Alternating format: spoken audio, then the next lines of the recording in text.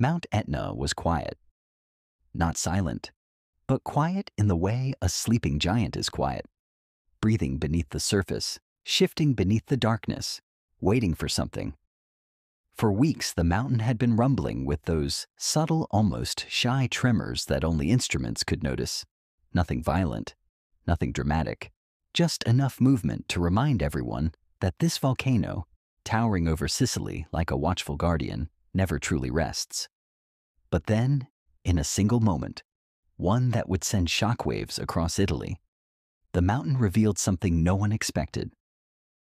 It began before sunrise, when the sky was still a bluish black, and the only lights were the faint glows of small villages scattered across the hillside. A deep vibration rolled underfoot, not sharp, not loud, but heavy.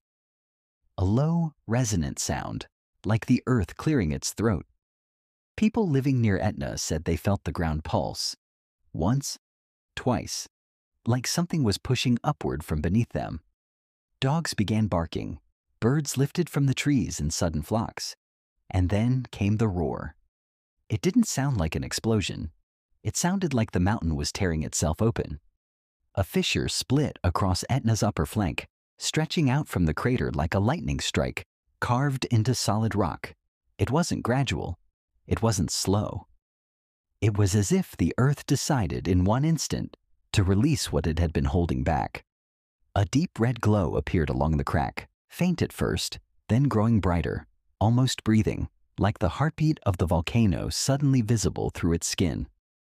People miles away saw the glow before they heard the sound. The sky turned red with a pulse of light that looked unreal, almost staged. What no one knew yet was that this was not a normal vent opening. This wasn't Etna doing what Etna always does. This was something new, something large. Within minutes, the crack widened.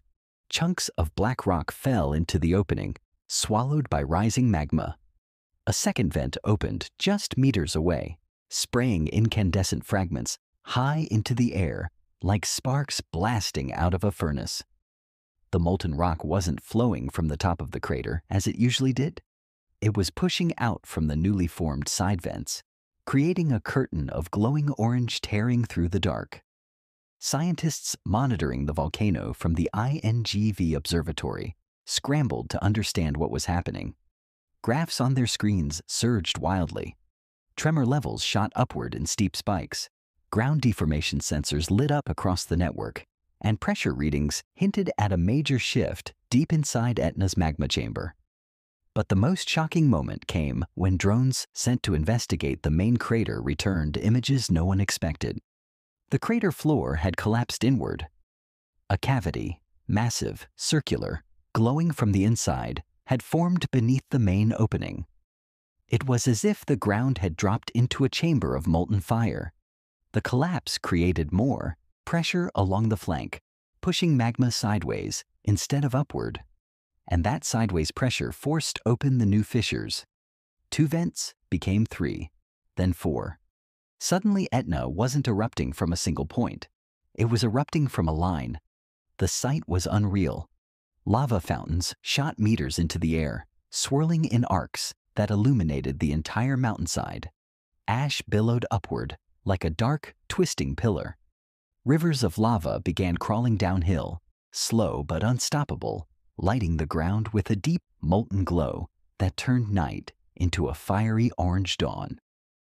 Residents from nearby towns stepped outside, staring in disbelief as the mountain they had known their entire lives transformed into something ancient and powerful, a reminder that Earth itself is alive beneath their feet. Farmers rushed to move livestock farther from the slopes. Roads leading up the mountain were closed. Emergency crews began preparing for possible evacuations, even as authorities tried to calm rising fear. In the villages closest to Etna, people pulled out their phones and began recording. The videos captured the raw force of the eruption, an entire hillside glowing, fire shooting straight into the air, a plume of ash spiraling upward like a black storm cloud. The fissure line looked like the mountain had been cut open with a blade of fire, and every few seconds, another explosion, another burst, another shower of molten rock. The drone sent higher revealed the full scale of what had happened. Along Etna's southeastern flank, a brand new crack, nearly a kilometer long, stretched like a scar across the mountain. From this scar, multiple vents were now active, each one blasting out its own column of glowing lava. It was one of the largest fissural events seen on Etna in years. But scientists weren't alarmed by the lava. Etna's lava, for all its drama, is typically slow-moving and predictable. What caught their attention was the pattern of the vents, the alignment, the speed with which they formed, the sudden drop of the crater floor, and the deep harmonic tremor humming beneath everything. It suggested movement deep inside the volcano, something shifting or rising from beneath. As dawn finally broke, the sky turned the color of smoke-stained gold. The lava continued to fountain. Ash drifted over nearby towns, settling like dark snow on rooftops and cars. The air smelled of sulfur and heat. The sound, that constant rumble, now mixed with booming gas explosions inside the vents, echoed for miles. People watching from the foothills said it felt like standing inside the heartbeat of the earth. But despite the scale, despite the spectacle, there was something mesmerizing about it, nature revealing its power in the most dramatic way possible. A reminder of how small human beings truly are, compared to the forces beneath them. By mid-morning, geologists confirmed what many suspected. This was not a simple eruption. This was a structural change in the mountain itself. The split across Etna's crater was now clearly visible, a jagged glowing wound, and the new vents were feeding directly from the pressurized magma rising along the fracture. The event was powerful, yes, but stable in its own strange way. The magma had found a path of least resistance. It wasn't exploding outward, it was releasing. That's why, even as the world began sharing videos of the glowing fissure, scientists expressed something unusual: relief. Pressure was being released steadily instead of building towards something catastrophic. Etna was behaving like a pressure valve, opening where it needed to open. Still, the sight of a mountain splitting open was enough to send a chill through anyone watching.